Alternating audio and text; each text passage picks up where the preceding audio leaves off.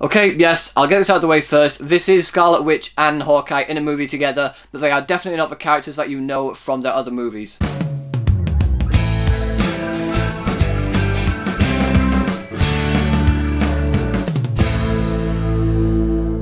Wind River. So Wind River is the latest murder mystery crime drama that stars Jeremy Renner and Elizabeth Olsen. And in this movie, when Jeremy Renner stumbles across the body of a young teenage girl, they call in an FBI agent played by Elizabeth Olsen, who must decide whether this is a homicide or if it was just death by natural causes, or basically freezing to death in this case. Although when she believes that it is homicide, she enlists the help of Jeremy Renner's character to figure out what has happened to her. And now the pair of them have teamed up to solve this murder together in a very tense, very gripping, very edge-of-your-seat film. And that's not another exaggeration, guys. This movie is incredibly gripping. It is written by the same guy who wrote Hell or High Water and Sicario, and I believe it's his first directorial attempt. I'm not too sure on that, so don't quote me on that or anything, but he definitely directs this movie, and he does such a great job of directing this film. The shots are absolutely beautiful. As is for cinematography, there's use of steady shots as well as some shaky cam in the more intense moments to pull you in more. This is a stunningly directed movie with incredible performances all around. Jeremy Renner in this movie, this may be the best performance I've ever seen from him. Now, I like Jeremy Renner as an actor. I believe he's a great actor. I don't just see him as Hawkeye, as a lot of people do. I do believe this actor has range from other movies that I've seen him in. But without a doubt, this movie, like I said, is probably the best movie I have ever seen him in. He is so grounded, so gritty, so emotional in this movie. And there's a lot of pain hiding behind his eyes as well, which they do go into detail about later in the film, which gives his character a lot more depth, making his overall character arc by the end of the film all the more meaningful. Elizabeth Olsen also gives a fantastic performance in this movie and shouldn't be outshined by Jeremy Renner. They both share the screen together. The chemistry together on screen is great. The back and forth that they have can be funny, witty, heartbreaking. The rest of the cast all do a fantastic job in this film as well. No one really gives a bad performance in this movie that I could see. The actual storyline for this film is so incredibly gripping, you can't turn your head away. Taylor Sheridan has proven that he can craft gritty, emotional, intense scripts before with Sicario and Hell or High Water. But in this movie, in my opinion, I believe he may have outdone himself, because this movie is definitely one of the best of the year. Not only is it intense in particular moments and funny, but it's also very heartbreaking. It's very emotional. And the way that they use the very little score that is used in this film works so much to its advantage that it helps pull on your heartstrings more in particular scenes, whilst also being utilised very well to build the tension, to have you on the edge of your seat gripping your armrests. In fact, there is a particular scene in this movie where I was gripping the armrest so hard that my hands started to cramp up and hurt, because that's how well directed and well acted the scene was. It was incredibly tense, and I literally had no idea what was going to happen next. I was on the edge of my seat pretty much throughout that entire scene. Honestly, guys, I'm struggling to think of a flaw that I have with this movie, because I was so invested in what I was seeing unfold on screen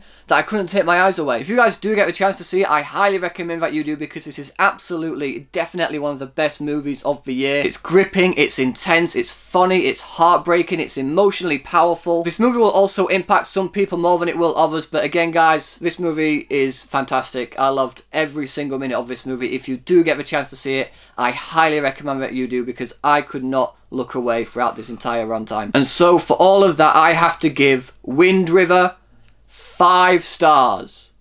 So, Wind River, have you guys seen it yet? What did you think about it? Whatever you thought, let me know in the comment section below. Thanks as always for watching, guys. If you like this video, please give it a thumbs up, share it with your friends, and if you want to see more videos just like this one, then subscribe to my channel for more. Thanks again for watching. You guys are awesome, and I will see you all in the next video.